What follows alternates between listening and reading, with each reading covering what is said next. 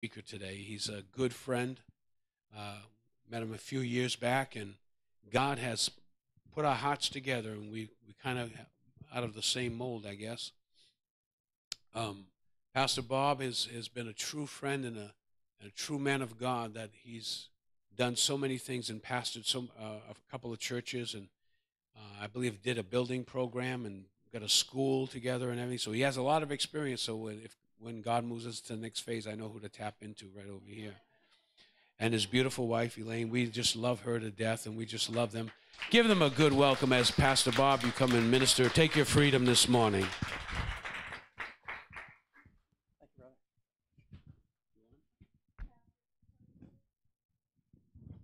you, brother. Let's keep the kids here so they can hear. Thank you. Yeah, I don't know if I'm on. Yep. Every time I get one of these kind of microphones, I feel like a big-time evangelist. It's a privilege to be back in this church and to worship with you. The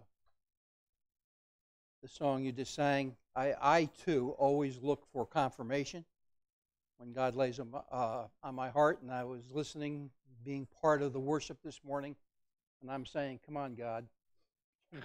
I know you've given me a word, but, so your words, actually, there was a confirmation there that I needed to hear from the Lord, and so I know I'm in the right place this morning.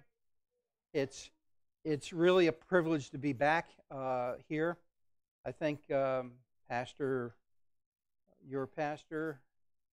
Pastor Bob and Linda, how long have we been friends? 2 or 3 hours? It just seems like God put us together. Now, I need to let you know this. I've had the privilege of 55 years in the ministry. I just celebrated last month my 47th birthday. And I will tell you that a few years ago, I decided. Now you'll hear a little bit more in a minute. I decided it was time to take my ease. After 55 years, being a pastor is not an easy job. You learn that. Ministry is not easy, especially today, and there's been a lot of changes that have taken place. So I figured after 55 years, I was tired of dealing. You better listen to this. I was tired of dealing with Christians. It was easier for me to deal with sinners. That's good preaching, Pastor. So I decided it was time, and so I shared that with my wife. She wasn't 100% for the idea.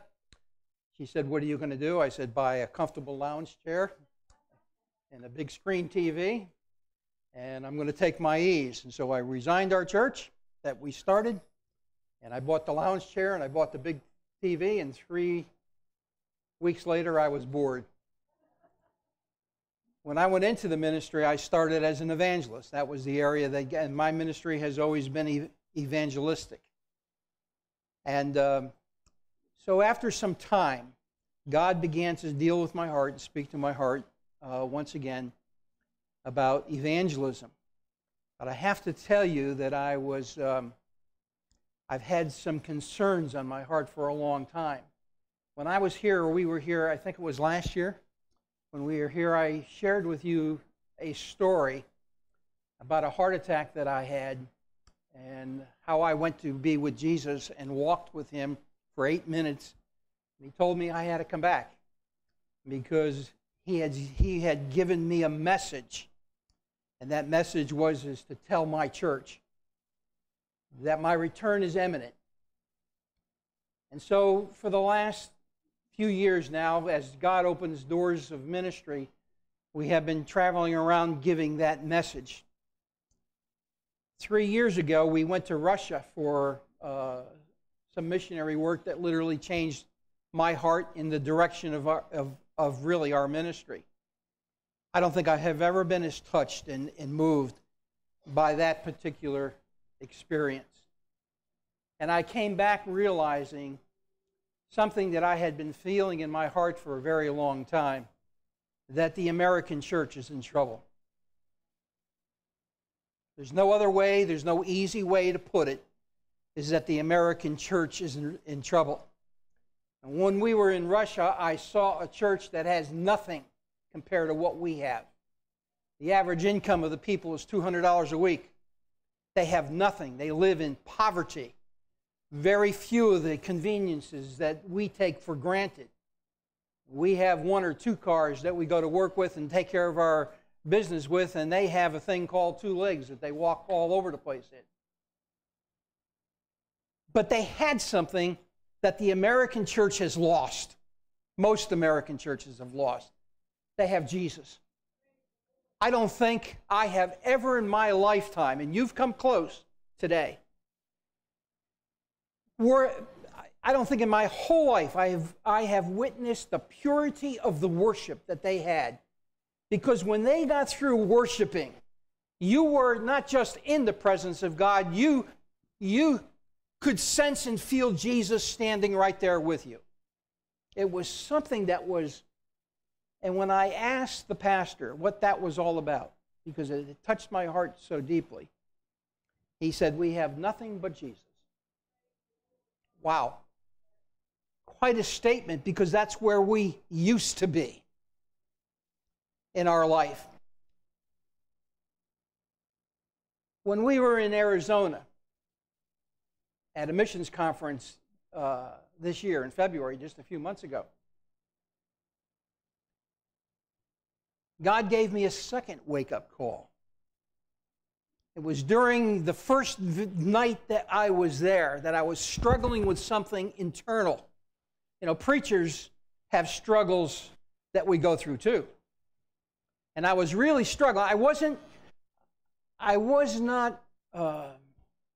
trying to think of the right words. There's no simpler way to say it than I was angry in my spirit at a situation that had taken place. And now this is just me. When I get to that place, you see, I can't effectively minister. Because if my spirit is troubled, I can't. This is me. I can't get into the pulpit and preach because there's something that's not connecting right within me. And I was scheduled to preach the next morning at this conference. And the very first night, I know pastors were there, and I'm going to explain what I'm going to say in a few minutes. Gigi was there.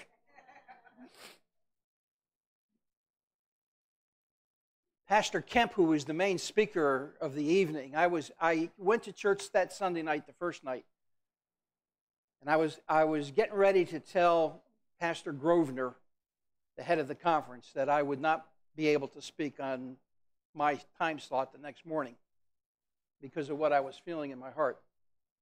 Brother Kemp walked down off the platform as he was preaching and started the preaching.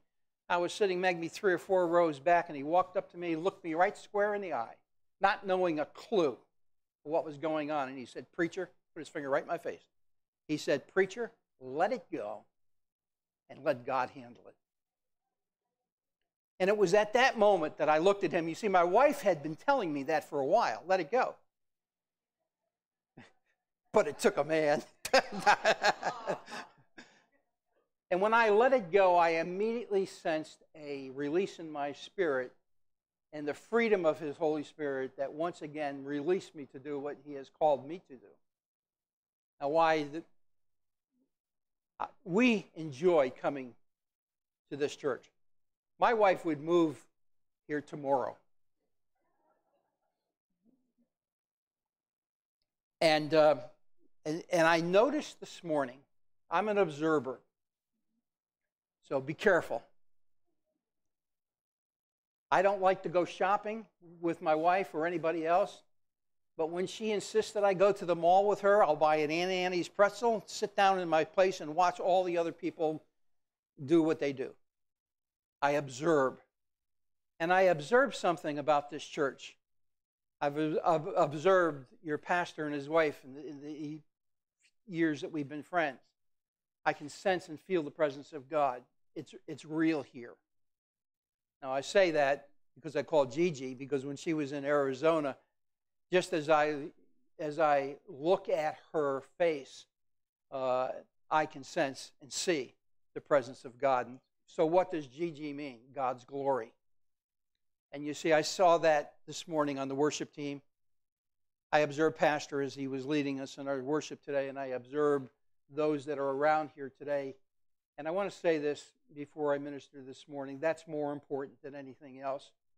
And you will understand in a few minutes the direction that we're going this morning, because without Him, we are absolutely nothing. Absolutely nothing. So, God is good to all of us.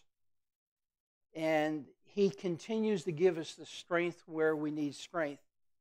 And I believe this with all my heart, that we are living in the closing days of time. I know it for a fact. And God's coming back for a church that's without spot or wrinkle. I've been a student of prophecy for a lot of years, end-time prophecy for a lot of years. And I want to say this to you this morning, that there's enough prophecy that has already been fulfilled in God's Word where Jesus is able to come back right now. Right now. Enough has been done. You'll say, what about the rebuilding of the temple? We're not going to be here when that happens. The way I believe, we're going to be raptured before that takes place. So I'm not worried about whether it gets built or when it gets built. It's going to be built. The materials for it have already been gathered and are stored. And that says to me that Jesus is coming back again. So you are a church, in my observation, that is doing what God wants you to do. Keep that up, because Jesus is coming back for a church without spot or wrinkle. And there's a price to be paid for that. We need to understand that. Great moves of God don't come just because we have good worship or fast worship or whatever else we want to call it. It comes from a heart that wants Jesus and to move on. So I've chosen for my text this morning, and you can turn there. We're not going to read it just yet, but Matthew chapter 16. Two verses of Scripture that are very familiar to all of us. Verses 17, verse 18 is the main Scripture that I want to minister to. So let's pray before we look at the Word. Father, we thank you for the privilege we have today of being in your presence, and we recognize that your presence is here today. We give you all the glory and the honor for that. And Father, we pray as we look to your Word today that you will not only anoint your servant, but touch the hearts and the ears of your people that would receive the word that you have for us today. And I pray this in the name of Jesus. Amen. I started to say when we were in Arizona, the message that I received from the Lord happened just about 3 weeks ago. I have an early morning time that I pray. Usually it's at 4 o'clock in the morning when the Lord wakes me up, even if I go to bed at 2 o'clock in the morning, which sometimes happens. 4 o'clock in the morning, I'm wide awake, and that's my prayer time. I've taken literally that scripture that says, lay before the Lord. I usually get up and go down to my office area and pray down there and put the headsets on, listen to our daughter calls it soaking with the good music. And that's my prayer time. But when I was in my prayer time just about 3 weeks ago, and I was praying for the Russian church specifically, God touched my spirit in a very powerful way. As a matter of fact, I was sitting on the little couch that's in my office, and I sat up with a start because I actually heard his voice speak to me again. And he said these words. He said, 5 years ago, I gave you a wake-up call when I went to be with him in heaven for those 8 minutes. And he said, this morning, I'm telling you, wake up, my church. His exact words, wake up, my church. So I'm coming here to you this morning, not with a sermon, but a message from God. And with the help of the Holy Spirit and on assignment from the Lord this morning, I'm here to share with you what God has given to me for the church of America. I want to make a statement to you from the very beginning, and I wrote it down as God gave it to me. And it says this: I will not attempt in any way to rewrite my theology to accommodate a tragedy. Now, what is that? I believe the greatest tragedy in America today is the deterioration of the American church. We were once a powerhouse for God. And today, I shared with your pastor just a little while ago, I did some statistical background about 2 weeks ago on the decline in the church. Now listen to this. Since 2013, through the first 4 months of 2017, 27,572 churches have closed their doors in America. 27,500 churches have closed their doors in America. Now, don't misunderstand. There are other churches that are being started, but the closures far outnumber those churches that are starting. There's something wrong with the American church. When Donald Trump ran for president, he ran on Make America Great Again. And the reason why America slipped in our status in the world is because we took God out of the picture. And I'm convinced today that the reason the church is in decline today is because we have taken God out of the picture. I meet with some pastors, and believe me, I have no clue as to why they asked me to come and speak for them. They're of a major denomination, UMC, very liberal. They don't believe that the Word of God is any longer the inspired Word of God. They don't believe in the virgin birth of Christ. They don't believe in the Trinity as we believe it. They don't believe that this book, this Word, does exactly what it says it will do. I don't even know why they exist. They have adopted all the worldly standards. And they are one of the American churches today that ordain homosexuals to their pulpit. You see, I believe there's going to be a purification process that's going to start in the church. I believe that the church has to become pure again. And I believe the purity is going to start in the pulpit. And I believe that God will remove those that are not tuned in to Him and what this is all about. And I believe that because the Word says that in the last days, and be assured that Jesus is coming back and He's coming back soon. But His Word also says that in the last days, I will pour out of my Spirit. And I'm looking for that kind of a move of God to come down. And if I want success in the ministry, if I want to see churches grow, I will not change my theology on the Word of God to accommodate growth. I would rather have 2 people that mean business with God than a church full of people who are going to hell. I don't know any plainer way to put it than just that.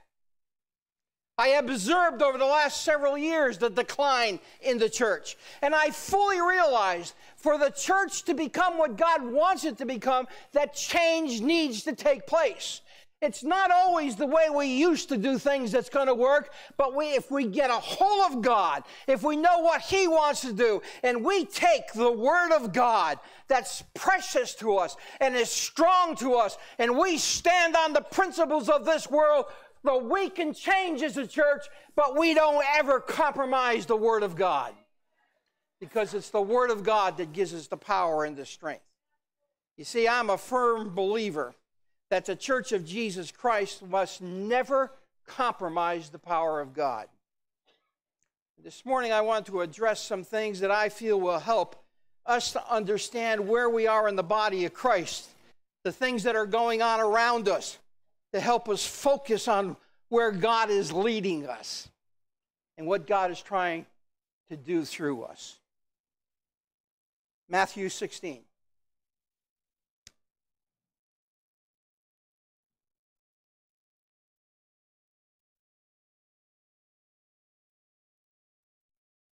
Simon Peter answered and said, "You are the Christ, the Son of the living God."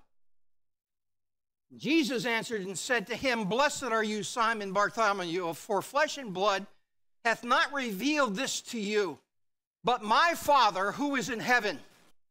And I also say to you that you are Peter, and on this rock I will build my church, and the gates of hell shall not prevail against it." I'm here to proclaim something to you this morning. I am not afraid of Satan.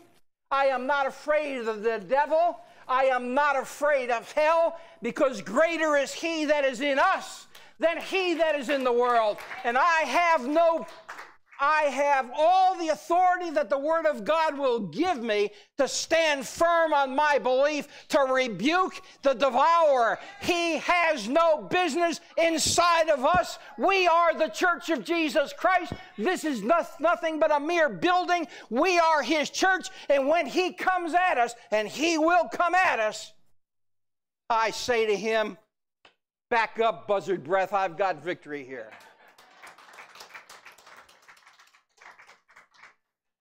Those words, "I will build my church," Bob Yenyon once said, you can take those 5 words and speak power through each one of those 5 words.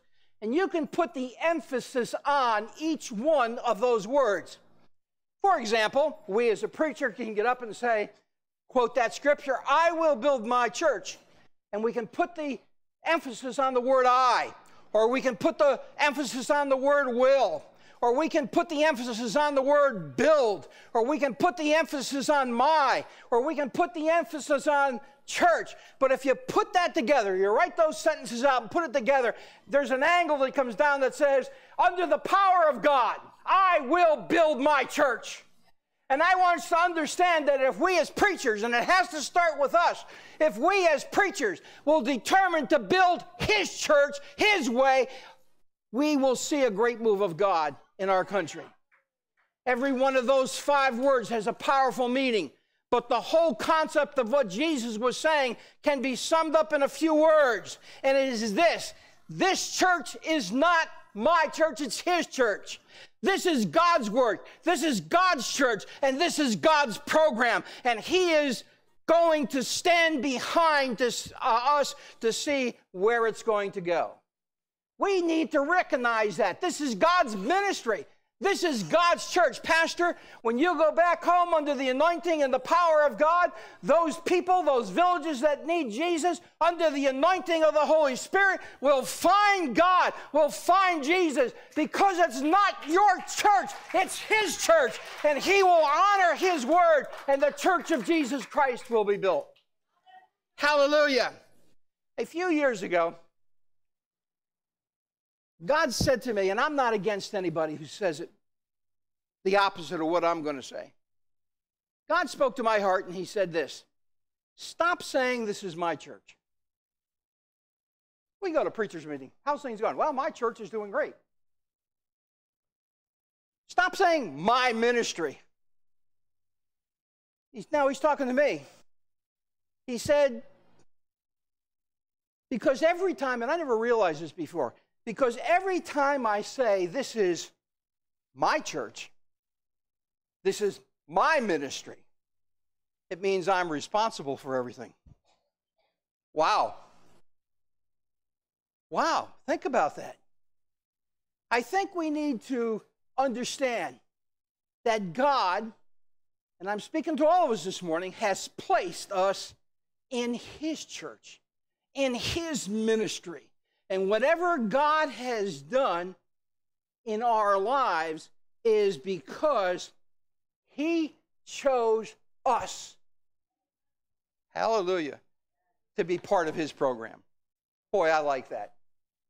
You're chosen. You're a chosen son and daughter of God, and I like that. I like the thought that the royal blood of Jesus Christ is running through my veins, that he is my king, that he is my Lord, and he loved me so much. And listen, you don't know my back life before I came to know Jesus, but that he chose me that he reached down in the gutter and pulled me out, and he cleansed the sin that was in my life. And he said, whatever your life plans are, they are changed because I've chosen you to do a work for me. Hallelujah. There is no greater call that you and I can have is to understand that we are chosen of God to do the work that he has called us to do. Now listen, I'm fourth generation pastor. 4 generations in my family. And unless something changes that I'm totally unaware of, when the Lord takes me home for good, it will end because there's no more little Bobbies running around. You hear that, Elaine? But I'm a 4th generation preacher. My grandfather was at Azusa Street when that great move of God took place. So I understand Pentecost. I understand what it's all about. And I had the privilege of being raised in a Christian home. I had the privilege of being part of a very strong, Bible-believing Pentecostal church that set principles in my heart and my life that I couldn't change. But that doesn't mean that I didn't have a few years of away from God. We're going to have fellowship at Pastor Bob's house this afternoon, I understand. He thinks he's going to watch a baseball game, but see, I used to drive NASCAR. I was one of the good old boys for a period of time, and I enjoyed that.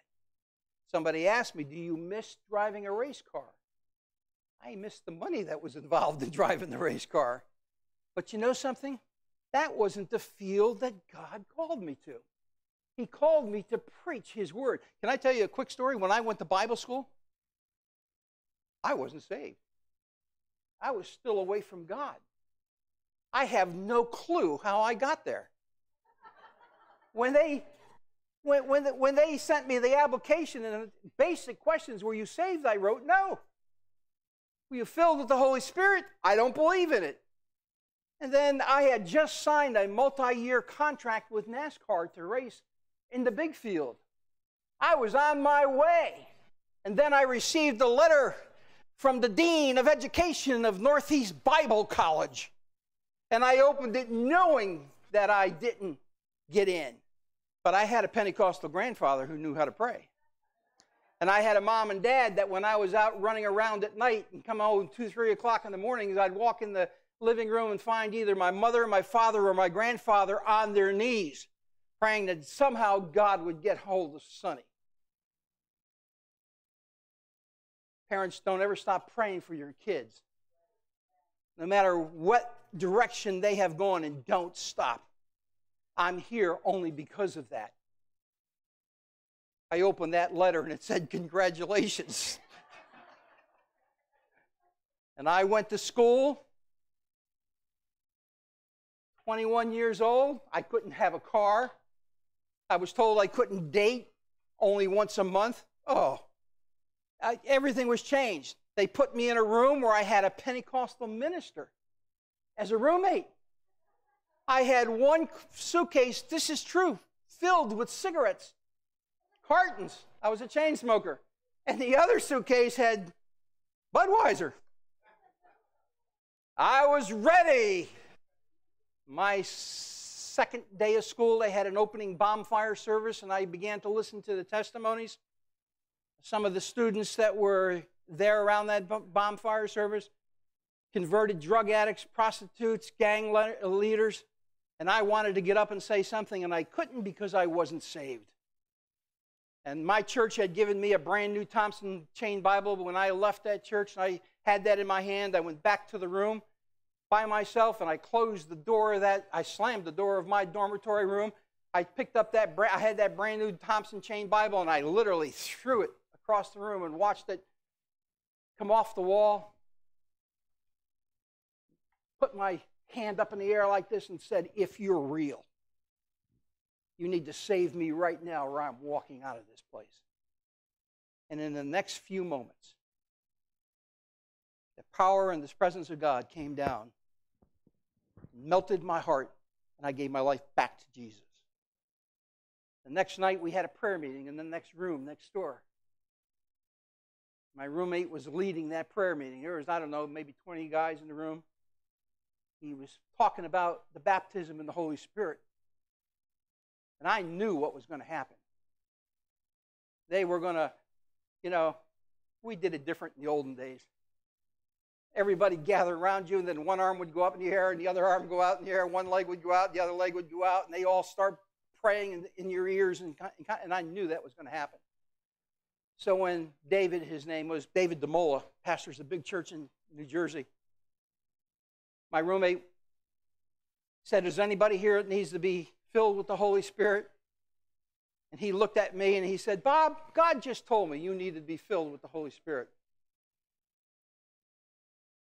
And that happened. They all gathered around me. One arm went up, the other arm went out, and they were saying whatever. And after about 5 minutes, see, I'm raised in Pentecost. I know what this is all about. After about 5 minutes of all this that was going on, with a loud voice, I said, "Get away from me, every one of you." And they all backed up.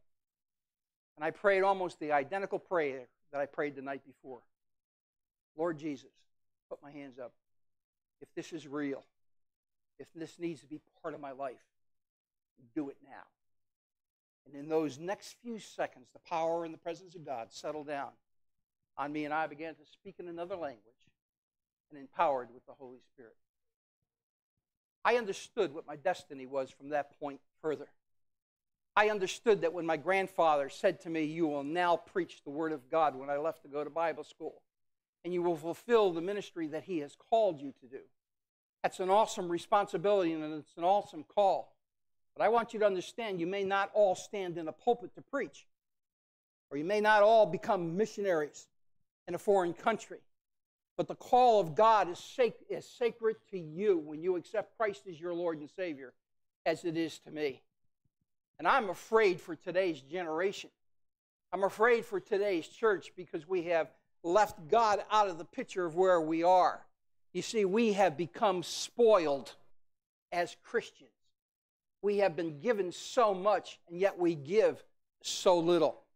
I started thinking the other week of some of the things that we have around us to help us in this little world in which we live in. You know, we can go to any grocery store or box store today and we can buy a product that's stain resistant. Or we can buy another product that's stain proof. Ladies, you're going to like this. You can go to any drugstore or department store and go to the cosmetic section and get something that will take away your wrinkles.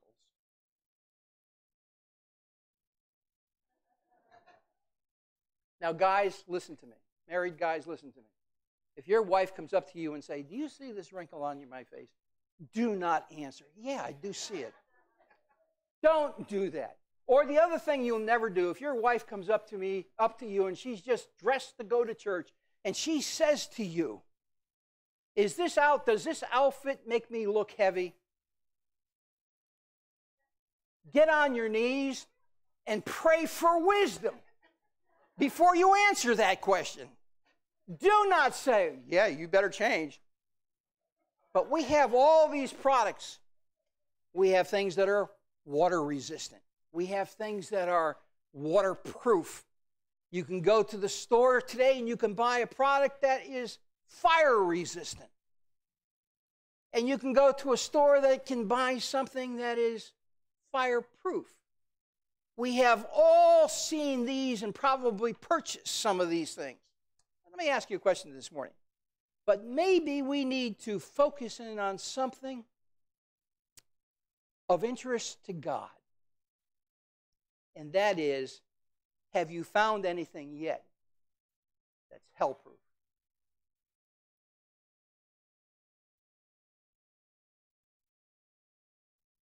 I'm titling this message this morning, "Building a Hell-Proof House." Now listen to me, I'm not talking about this building. This is a beautiful sanctuary. It's well equipped in doing what God has spoken to the pastor's house about. But this is a building. When the rapture takes place, this building is not going, it's staying. You see, we are the church. Christ lives in us. And so when I mention those products today, do we have a product that is hell-proof in our life? The reason the church is in trouble in America today is because we have lost the ability to keep His house pure, clean, and hell-proof. Come on. Listen, and I believe that the Word of God is going to instruct us before it's too late. I want us to think about it. It's absolutely in God's program to build us to a place where hell will not be able to prevail against us. I haven't thought of this illustration that I'm going to share with you really in a number of years. Some years ago, I was pastoring a church in Harrisburg, Pennsylvania. Nice church. A couple hundred people. Big Christian school. We had over 200 kids in our Christian school. Lots of outreach. One of the outreach ministries was once a year, one of the men in our church had a cabin snuggled in the mountains, close to where we lived, about 2 hours out. There was a big, large river that ran past the cabin.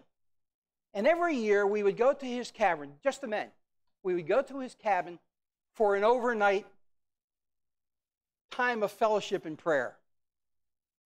We look forward to it every year because just the guys would gather. Probably 30, 40 men would show up every year. Tom, who owned the cabin, was a truck driver, big wheel, 18-wheel truck driver. And he had taken 3 of the rear wheels off of one of the trucks and welded them together. And that became the pit in which he burned wood. Now, Tom would get to the cabin 2 or 3 in the afternoon, and he would start the fire that early. We would usually do this late September, October. So there was a little chill in the air. And as all day long and then into the night hours when the men were arriving, wood would keep going and going into that pit. And usually 8:30, 9 o'clock at night, you could see the red-hot embers. I mean, you just placed a piece of dry wood and it would immediately burst into flames. We would sing and we would do a lot of eating, and we would pray. We would pray with each other. And usually somewhere in the early morning hours, some of the men would wander off and go into the cabins or into their sleeping areas, and they would sleep. And this one night, it was around 3 o'clock in the morning, and I was still up, and I was still down in front of the fire, pretty much by myself. My assistant pastor was there. And we were just talking and sharing. Then it got really quiet, and my assistant, his name was Bob too. My assistant pastor's name was Bob, and my youth pastor's name was Bob, so we had Bob, Bob, and Rebob. And I sat there by myself, and I had become, as it were, transfixed to that fire. It was like I was not there, but just there. And out of that pit, Satan came. And he pulled himself up, and his hands, I'll never forget this, were on the rims that were red hot from the flames. Now you say, what did he look like? He did not have horns. Don't misunderstand this, but he was a handsome man. And he had the most hideous laugh that I have ever heard in my life. And he looked at me straight in the eyes, and he pointed his finger at me right in my face. And he called me preacher. Preacher, I will destroy the church by deception. And he laughed and went back to the pit. I want you to think about where the church is today. I want you to think about every wind of doctrine that is floating around in our atmosphere today. I want you to start thinking about some of those who say they are of Jesus and they're not of Jesus. I actually heard a lady interviewed on one of the Christian, quote, television programs last week that is caught up in one of these things and said, God gave me a gold tooth. Right. I don't know where we've come from. I don't recognize the Church of Jesus Christ anymore. I recognize it this morning. I can see and see the presence of God. I can look at your faces and see God's glory there. So I understand that I'm in a good, safe place this morning. But when I talk to these ministers and I listen to what they say, and I ask myself, why on earth, God, did you put me here? And when I talk to one of the pastors, because I'm the wrong person to ask to come preach at a gathering like that. Because you see, I don't compromise God's word. And I'm going to tell it just the way it is. And I'm going to let them know, as one of them called, oh, you're just an old school holiness preacher. You're absolutely right. That's exactly who I am. I'm old school. I believe the word of God. I believe in what it says. And I will not compromise the word of God. And I looked at this one lady pastor respectfully, and I said to her, why are you in the ministry if you don't believe that Jesus Christ went to a cross for your sins? And don't tell me he didn't do it, because I've seen him and I've seen the nail prints. I know my Redeemer lives. She said, oh, it's just a story. And I looked at her and I said, why are you in the ministry? Why do you call yourself a pastor? You know what her answer was? Because it's a good job. And I said to her boldly, and I am confident as I am ever confident that I will never be asked to go back and speak there again. And I said, why are you in the ministry? She says, because it's a good job. No, I said to her, lady, then you need to know, you need to do the Church of Jesus Christ a favor and get out. Because listen to this, Pastor. It's not a job. It's a ministry. And I want to tell you, it's the easiest thing that we can do. It is not. You will go through trials and testings and temptations. You will have what it seems like the world come against you. But if you stand strong in the Word of God, the Scripture says, having done all to stand, stand therefore. And when the children of God, all of us stand, then we will see what God has for us.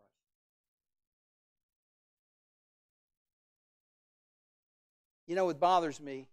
There's so much talk today about anointing, about power, about revival.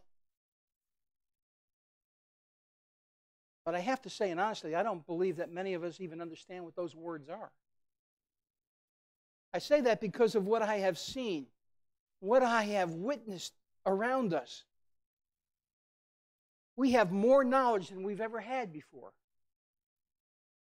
We have more methods than we've ever had before. We've had more methods of being able to promote ministries than we've ever had before.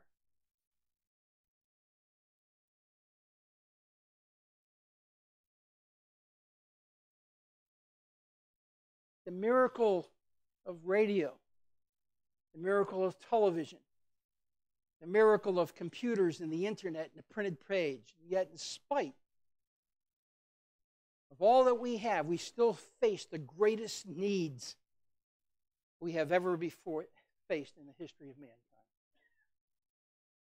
AIDS is still at an all-time high with no cure. Drug addiction is still at an all-time high and still no cure. In the county in which I live in the last 2 weeks, there has been 25 overdoses of heroin that have taken the lives of those that have overdosed.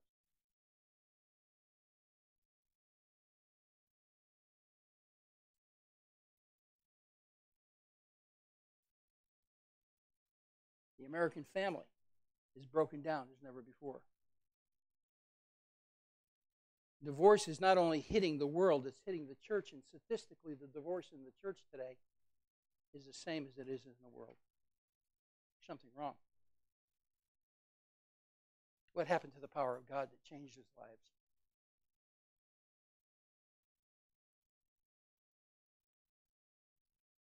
Jesus said that he was going to pour out his Spirit in the church. You know what true revival is? You know what a true move of God is? It's what Jesus wants, a demonstration to the community where souls are being brought into the kingdom of God. You know, in history, we analyze things after the fact, but a few years ago, probably 10 or more now, there was a great revival that broke out in Florida in an Assembly of God church. It was the Brownsville revival. People from around the world came. You know how it started? It started when the pastor became desperate before God, and he would go to his church and pray for hours at a time. Literally sleep on the front rows of the church, praying in his spirit that God would send a revival. And then an evangelist came. Not well known, but God chose him to allow the Spirit of God to flow through him, and a revival broke out that lasted for, if I remember right, 5 years. People from around the world. You know what the key marks of that revival were? That his community was impacted for Christ. So impacted that when the police were out doing their work during the day and at night, the people that they arrested would not take them to jail and bring charges against them. They brought them to the revival. Pastor said that he got a call from one of the local principals in the school many weeks into this revival, and he said, "We don't understand what's going on." He said, "But we have kids from your church that are out in the hallways laying on the floor because they're saying that God has slain them in the Spirit," as they were talking about the power of God. And whole schools were shut down and brought to this revival because of the power of God that was taking place. And I'm not here to argue the history, and when we look into that, the things that were right or the things that were wrong.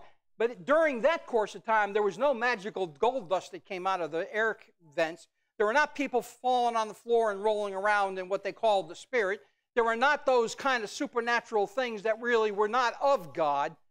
But there was a genuine move of God that touched hearts.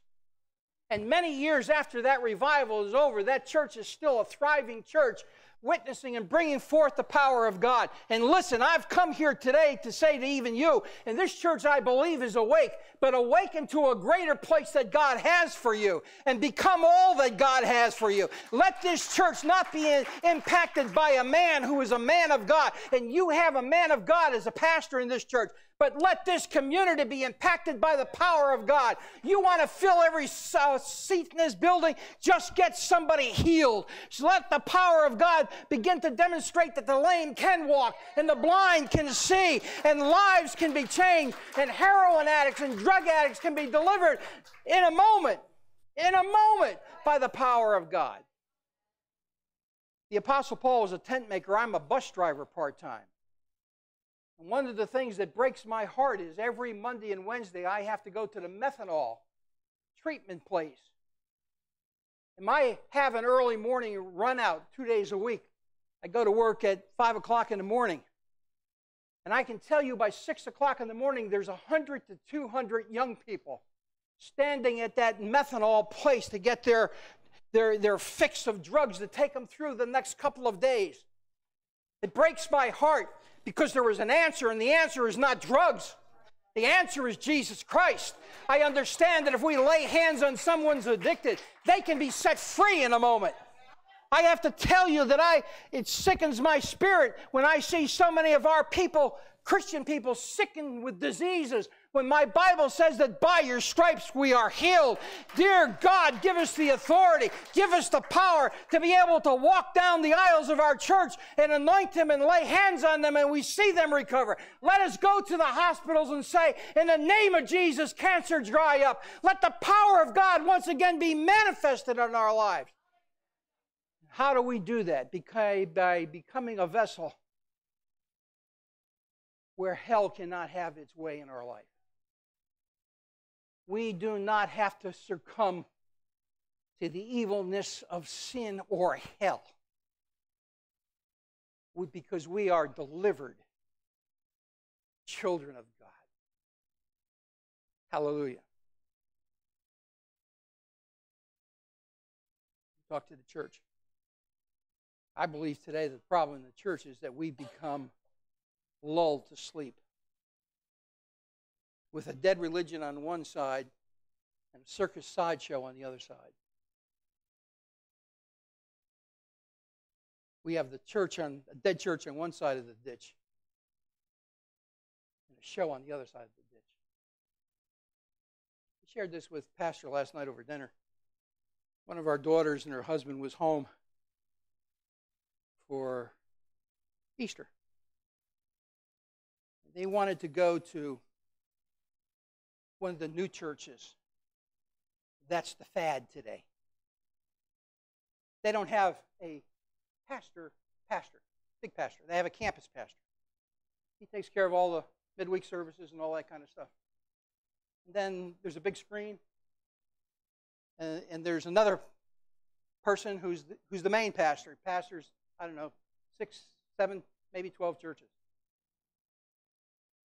Went into this church, nice building.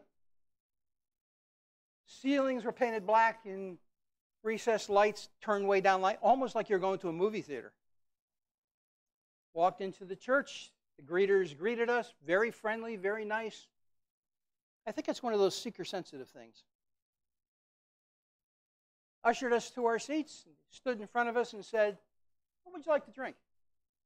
We have cold water, we have coffee, we have tea, and if you would like a bagel or a donut, we'll provide you with that." And, you know, there's sometimes when I have to, Elaine will hit me in the side, "Keep your mouth shut." I didn't go to church to have breakfast. I went to get fed by the Word, you know. So I said, "No, thank you." Can I tell you I appreciate your worship team? The glory of God is seen in their faces.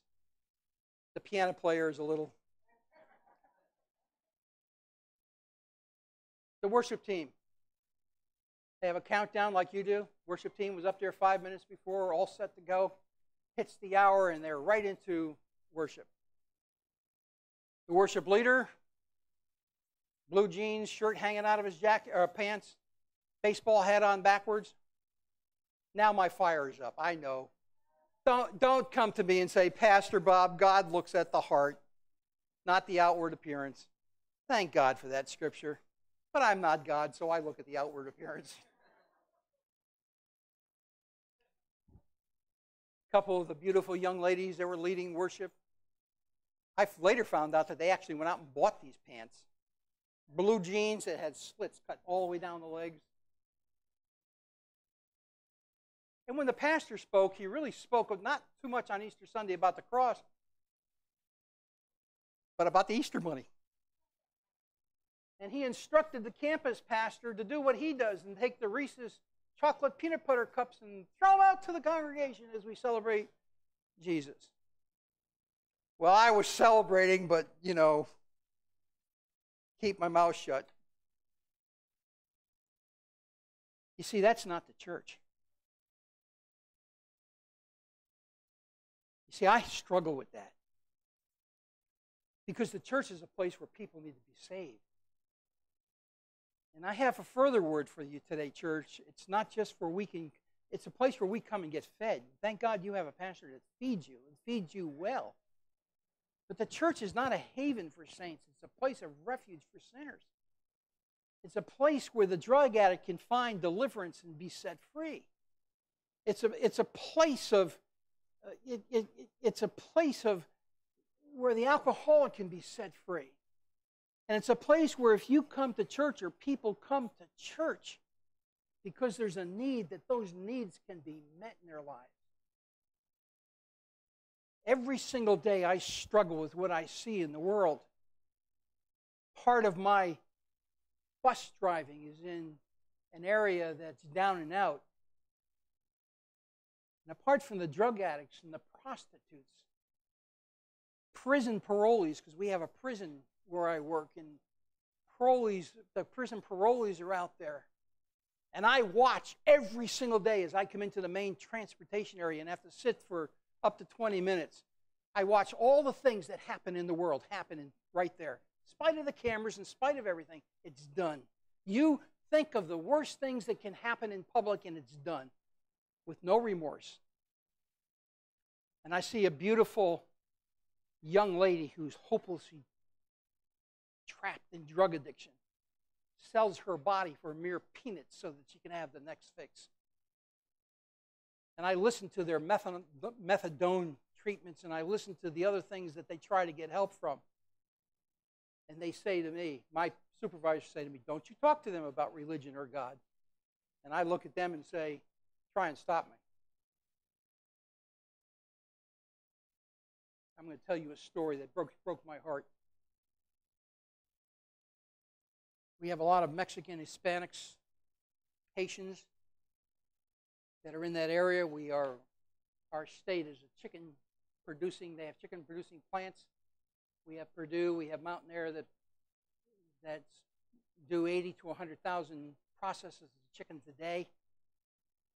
A lot of the folks that are illegal come and they work there because they can work there for nothing, but they want to be part of this country. Everybody on my bus knows that I'm a pastor. And this very beautiful young lady gets on the bus along with her mother, both illegals. And they're very open about that. Somebody said, another pastor asked me a question, and they addressed me as Pastor Bob. And this young lady got out of her seat, and she walked up to where I was driving, and she said to me, "You pastor?" And I said, "Yes." And big tears began to run down her face. And she says to me, "I'm a Christian girl, and I love my Jesus very much." And she says, "But I'm in this country illegally, and I'm afraid that I'm going to get deported. And so, Pastor, would you pray that somehow God would fix it so I could stay here?" You know, we have 4 daughters, so, I'd adopt the whole world if you let me. And then she continued her story, and her mother sitting right there next to her. She said, "My mother says to me the only way that I can stay in this country is to get pregnant." And she said, "Because if I get pregnant in America, in this state," I don't know if it was in your state, but in our state, the state will let you stay. They'll take care of all the prenatal, take care of the birth thing, and because that child will become an American citizen, the mother can now stay. And she says, "My God tells me I need to be pure girl. I want Christian man in my life, and I really don't want to go back deported. So please pray for me that God would help me." I hadn't seen her or him, her and her mother for, I don't know, 3, 4, 5 months. Just a couple of weeks ago, she got on the bus. She looked at me and I looked at her. She was very pregnant. Tears streaming down her face. Said to me, "My mother paid her friend to rape me so that I would become pregnant and I could stay in this country." And she says, "Now I am unpure in the sight of God." I was at what we call the hub, where we all come in. And believe me, we're not supposed to do what I did. But I got out of my seat and I walked around to where she was. And I took her in my arms. And I said, "Please understand that I'm a daddy. And I have 4 daughters." And I let her hug this pastor. And I felt her tears on my collar and on my shirt and on my face. And I assured her, I said, "Do you still love Jesus?" She says, "More than ever before." I said, "In his eyes, you are still pure. You still belong to him. You're his child. Don't let loose of that." And then her mother tried to step on the bus. And boy, did I rebuke that spirit. She didn't ride on my bus that day.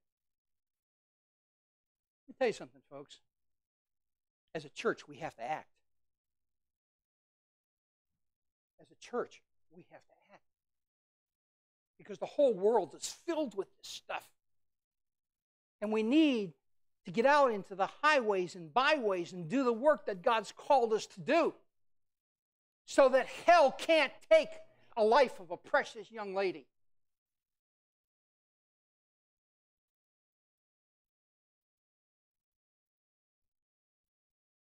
I don't know why I'm going down this road today.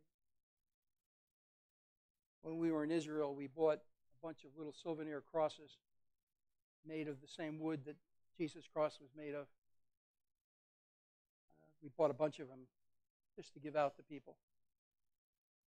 Another gentleman on my bus working at the chicken plant on parole, a heroin user, who every day we say, stayed another day cleaner, Pastor Bob. They stayed another day cleaner. I was down to one of those crosses left. Quite honestly, I was going to keep it myself. I give away more than I keep. The Lord impressed me to give it to him. I gave him that cross. I explained what it was all about. He said he loved the Lord. Prayed with him. He thanked me over and over and over again for a little piece of wood, a little cross that represents Christ. Every time I saw him, he had that cross in his hand. I hadn't seen him in a while. And I asked one of the other gentlemen who lives in the same house with him. I said, "Where is Andrew? I haven't seen him."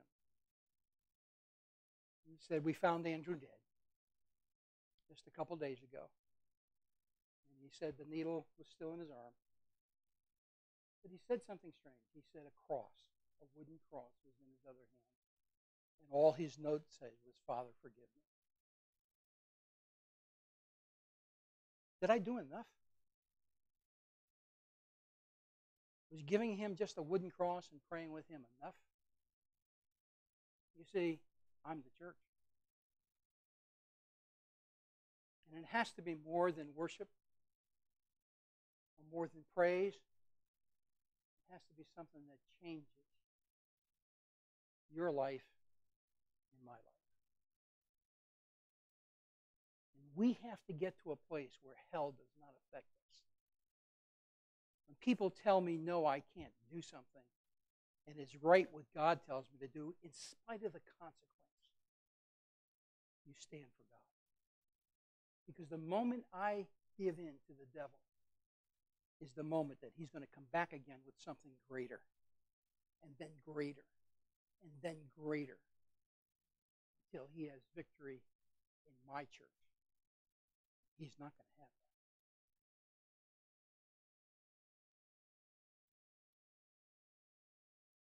Many of God's children have looked at what's going on in the church and have become involved in it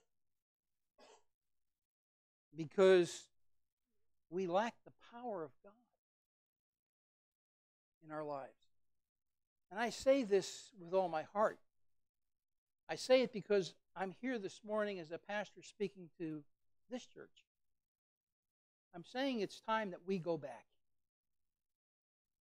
I'm saying to the Word of God to see what God is saying about the situation in our church.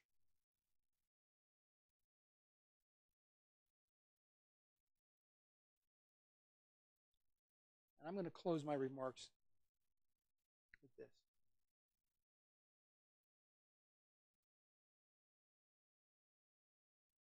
The world will never be reached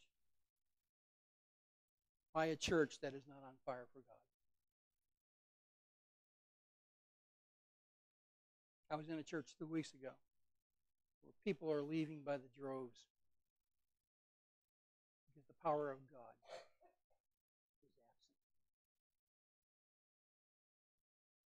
I've talked to your pastor. I know his vision.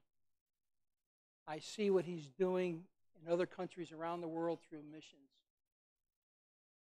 And I would say to Pastor Bob and Linda, and to the members of this church, and to the deacons and the board members, the Sunday school teachers and the youth leaders, or whoever you all are, you're doing a great job in New Bedford, Massachusetts. But I'm here to tell you there's a greater work that can be accomplished.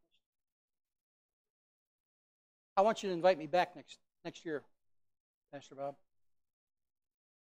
And I want to see every seat filled. I want you to Skype me or FaceTime me like we do 2 or 3 times a week. And say to me, Pastor Bob, hell has lost its place.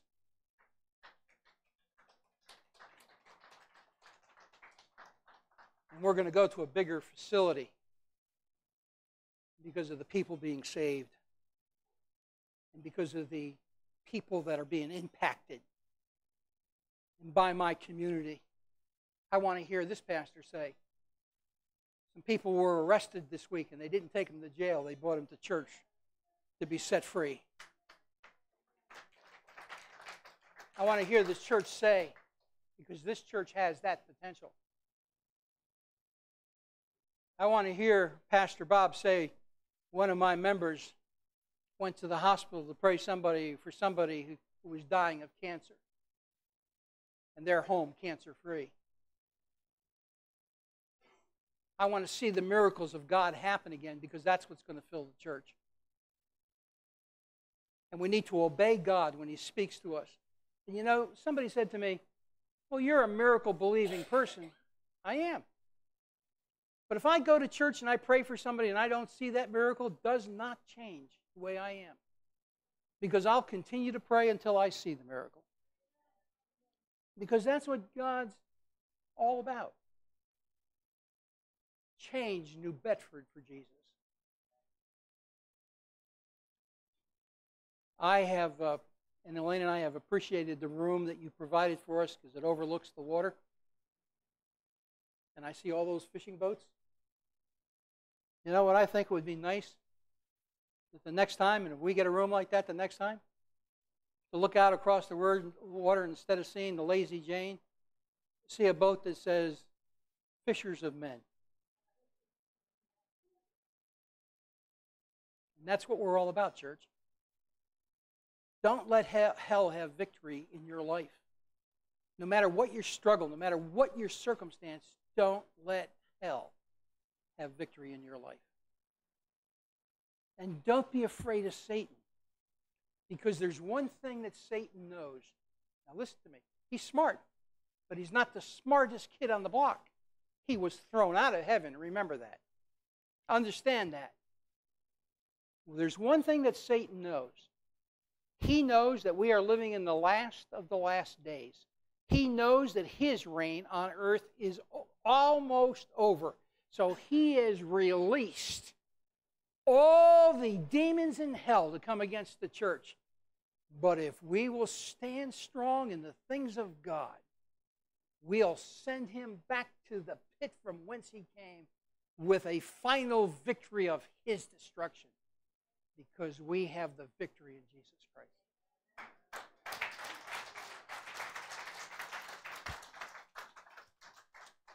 Jesus said to Peter, "Thou art Peter, and upon this rock I will build my church, and the gates of hell will not prevail against it." Know who you are in Jesus, and nothing can come against you.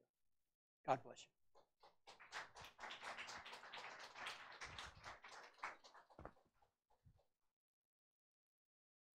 Amen. How many believe what he just preached? That means I'll see you on Monday night. Because you will not do what he said without prayer.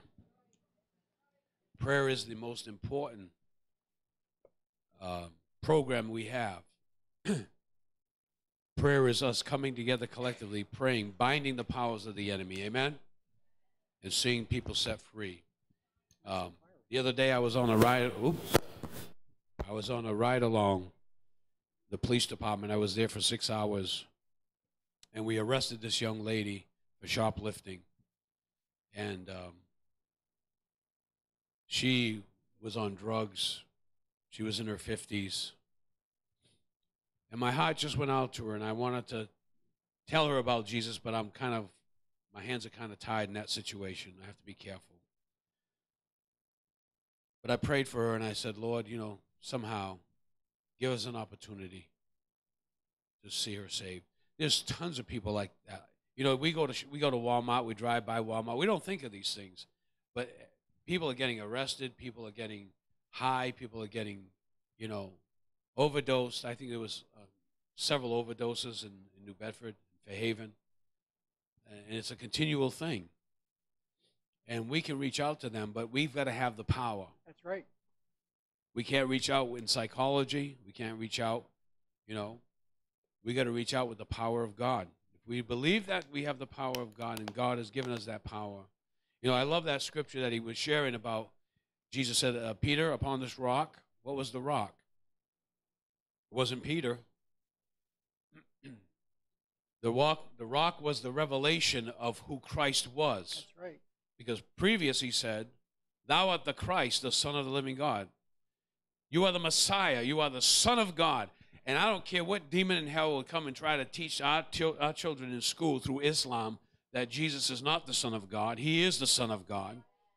We proved to be the Son of God, Romans says, by his resurrection. He is the Son of God. And so by that power, let's stand and be counted for this last day revival that God is going to bring to the church. Amen. Let's all stand in closing. Father, we thank you for your word today. Thank you for the preacher, Lord. We open an invitation next year for him to come back. Maybe before next year. In fact, we don't know, but it could possibly be that he may be pastoring close by us soon. And if that's the case, he can come up more often. And I just love Pastor Bob and Elaine, and I thank you for coming, being a part and imparting into our life this morning. And Father, we thank you for Sajeev, and we thank you for his ministry. We thank you for what you're going to do in India, what you're going to do, Father, in that region, Father, those people that are so demonically entrapped by demon powers. But God, you're going to set them free in the name of Jesus. And Lord, we're going to see a great revival in New Bedford. And Father, we're going to see this place filled in the name of Jesus. And we thank you and we praise you for all that you're going to do and all that you're going to do through us. Because, Lord, it's not so much us doing it as it is you doing it through us and us allowing you to do it through us. It's dying to self, allowing the resurrected Christ to live his life through us. And we thank you and we praise you, Father. Now, as we go our separate ways, be with those who are not with us today, that are sick in body, that have asked for prayer. Lord, for George and Tia and the baby, we pray, God, that you'll touch them right where they are, Father.